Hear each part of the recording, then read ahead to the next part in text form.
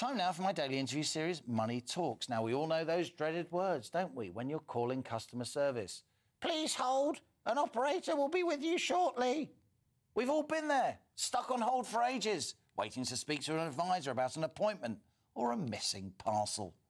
Over the course of the pandemic, this problem only got worse, of course, with so many of us being told by a chatbot, a recorded message driven by artificial intelligence, to call back later, after possibly being on hold for an hour or more. But that's not the case with the Lemon Contact Centre, an all-purpose contact centre which provides inbound call services and customer service web chats. It's run by people, not chatbots.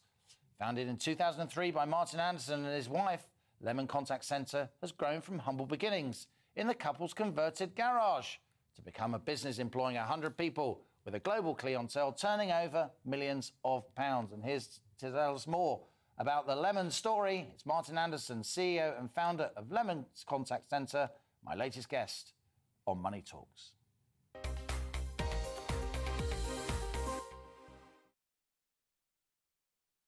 Good to have you with us here on The Money.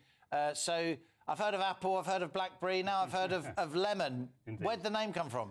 Exactly that. So when we looked to start the company back in 2003, I come from a telecoms background, and around then you had Orange, you had BlackBerry, you had Apple, and we were literally sat on a Sunday morning, lying in bed, just kind of think, no kids back then, think, you know, what can we call this company? And we were going to call it, I think, Sergeant Pepper's at one point. Oh, yeah. A bit of Beatles spin, a bit of a fan in the family, so with Leslie's mum. But then Lemon popped into our mind. I thought, you know, we've got these different fruits which are doing all right for themselves, so there might be room for one more to It's sharp, it's zingy, and it's good. Zesty. In a gin and tonic. So tell us about what happened during the pandemic in terms of people, you know, customer service, call centres and so on. I really do think there was an upsurge in the sort of sense of public dismay and impatience at being endlessly kept on hold. Yeah, I mean, I think like all other industries, it had its pressures, you know, resource people, trying to get people into work, being remotely or whatever it is, or into the office and actually onto the phones or onto live chats was a difficult kind of thing. So everyone had the pressures.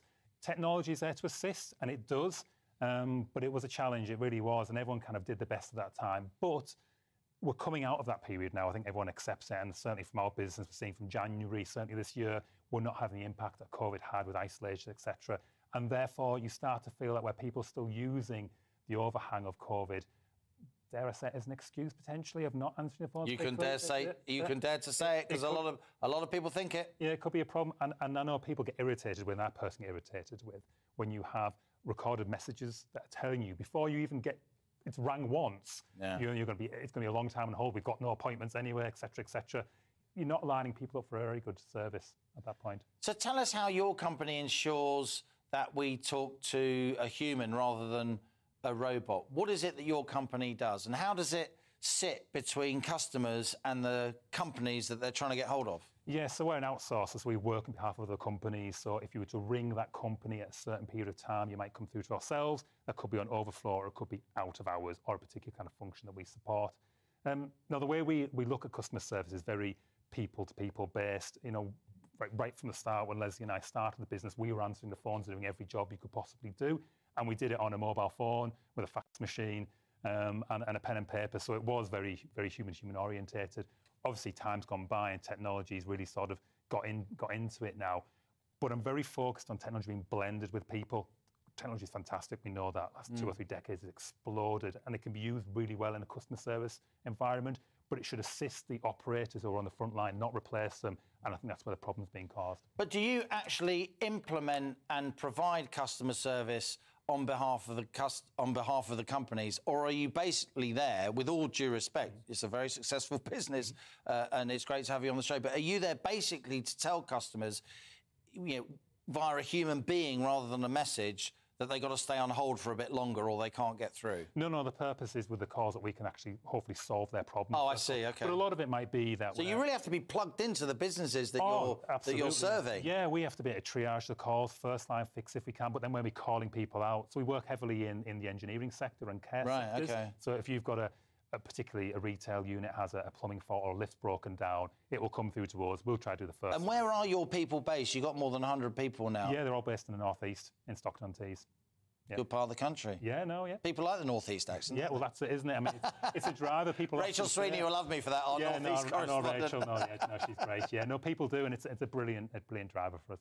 So briefly, Martin, what's the vision? How far could this go? You've obviously grown since 2003. Before you had kids, you've got family now. Yeah. You're still running the business with your wife. I'd ask you about that, but we haven't got enough time. Yeah. What's the vision? Well, we've done a lot in the last 20 years, but a lot of it's been a bit of a learning curve for Leslie and I since we founded it. But now we've come through the pandemic. I think everyone who has come through stronger, and we want to go further and further with this and be the best that we can in the industry, provide a cracking service to our clients, help everyone around us, create opportunities for our staff and our clients and our suppliers as well, and really hit the ground running and just see how far we can go. Well, Martin Anderson, you are the co-founder. I won't get away with that. Of Lemon Contact Centre. Thanks a lot for being my latest guest. Thank you. Money Talks, and stay in touch. Thank you very much.